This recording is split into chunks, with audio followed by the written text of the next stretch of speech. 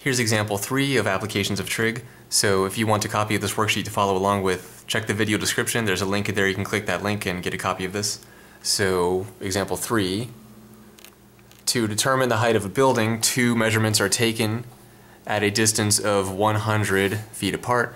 If the first angle of elevation is 50 degrees and the second angle of elevation is 28 degrees, what is the height of the building? Okay. So, like always, first we'll draw a picture to illustrate what's happening.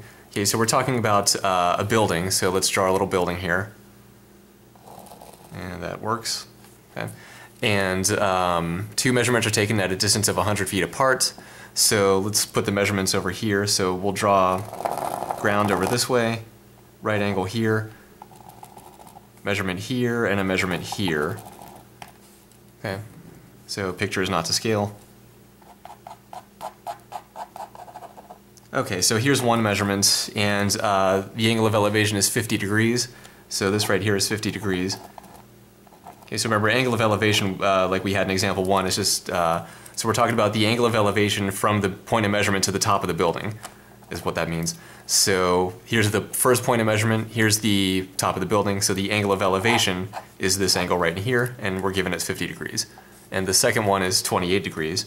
So here's our other measurement point, so we'll put a triangle there, or fill in that side of the triangle, and then this right here is 28 degrees. Okay, how do we know this one's 50 degrees, that one's 28 degrees? Well, notice this angle is larger than this angle. Okay, because this point of measurement is closer, this angle is going to be larger. So the closer you get, the larger an angle you're going to have down here. Okay, so this one has to be 50 degrees, this one has to be 28, because this one's closer, so it's bigger. Okay, so we're also told that the measurements are 100 feet apart. Okay, two measurements are taken at a distance of 100 feet apart. So here's first measurement, second measurement. There's 100 feet between them, is what we're told. And we want to know how high is the building. Okay, so we'll call this H. Okay. Now we're dealing with right triangles here, so we're probably going to have to know some more about the sides.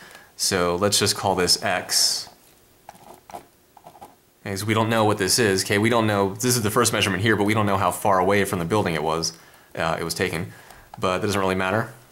We can still use this anyway. So we'll call this X. Now let's go ahead and get started with the math part. So notice there are actually two triangles here, two right triangles, right?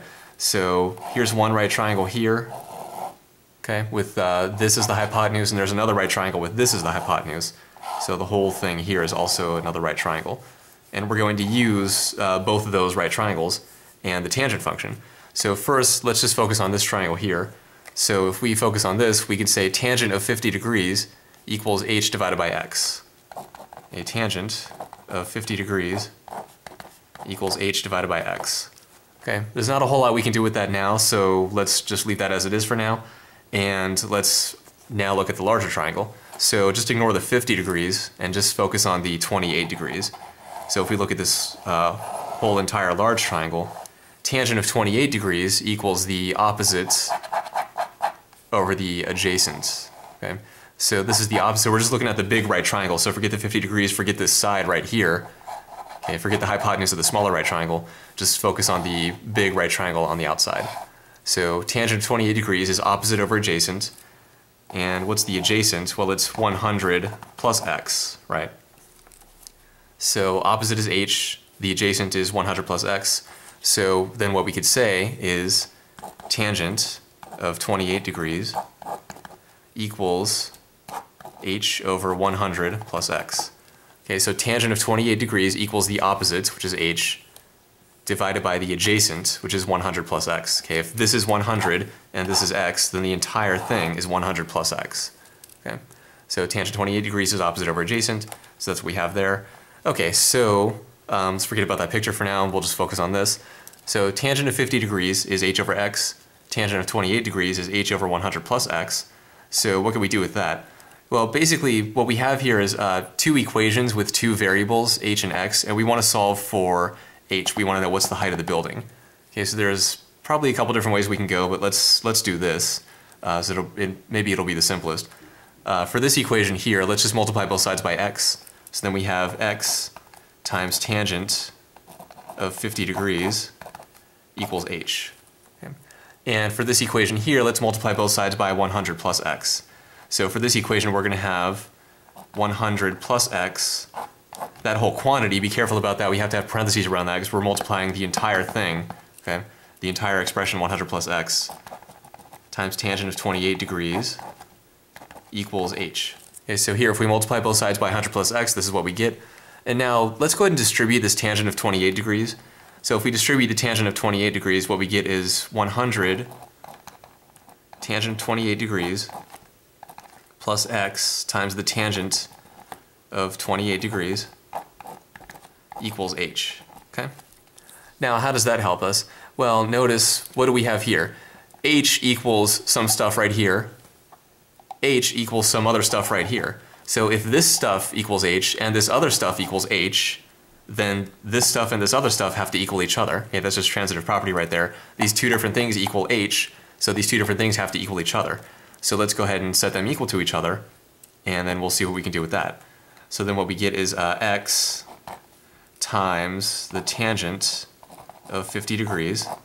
Okay, we get that from here. And then that equals this other stuff that equals h, which is 100 tangent 28 degrees plus x times the tangent of 28 degrees. Okay. So notice here, this is just one equation with one variable, x. Okay, the h has been eliminated, and what we're going to do is solve for x here. Now you might be wondering, why are we leaving all the tangents here? We could toss them into a calculator, but it's best to avoid that until the very end, because if we have to put these into a calculator, or if we do put these into a calculator, then we're going to have to round out to a few decimal places, and we don't want to approximate earlier than we have to. So tangent of 50 degrees, tangent of 28 degrees, those are not rational numbers. They're going to have infinite decimal parts. So we don't want to round off to any number of decimals. We want to avoid that if we can, and we can avoid it. So it might make the algebra kind of messy. But if we have all these decimal places flying around all over the place, that wouldn't be that much better. Plus, this is good practice with algebra.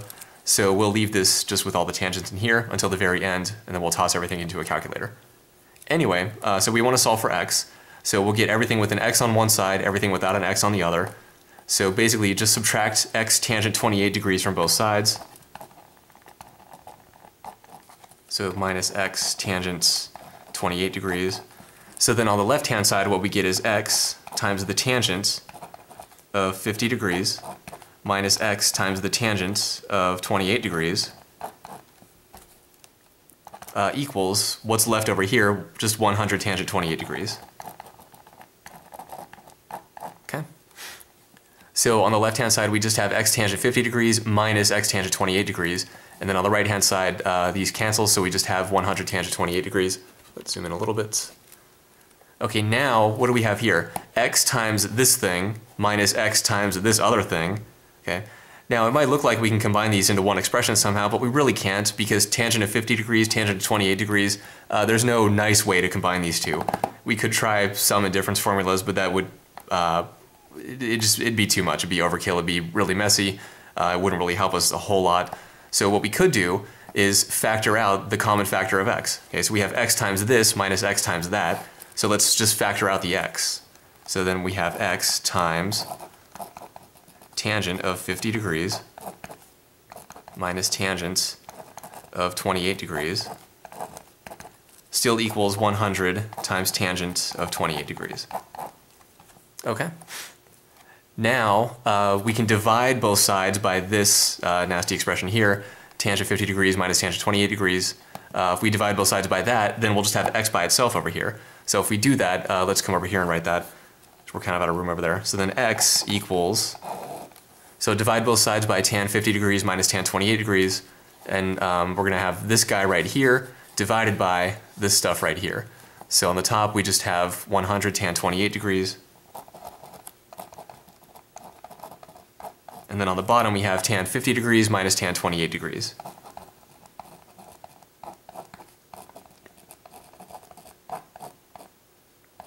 Okay, so again, all we did was just divide both sides of the equation by this expression here in the brackets. That's all we did. So now we have this. Now we're not quite done yet, right? So, and also we don't want to toss this into a calculator because we don't want to find x, right? We want to find h. So remember, blah, blah, blah. What is the height of the building? Okay, we want to find the height of the building. We want to find h, not x. Well, we have this nasty expression for x right here, so can we use that to get h? Yeah, we can use this equation right here. H equals x times the tangent of 50 degrees. So what we can do is just take this nasty expression here, multiply it by the tangent of 50 degrees, and that'll give us our h. And that's what we want to toss into a calculator. Okay, so if this is x, then h is this mess times the tangent of 50 degrees. Okay, h is x times tangent of 50 degrees.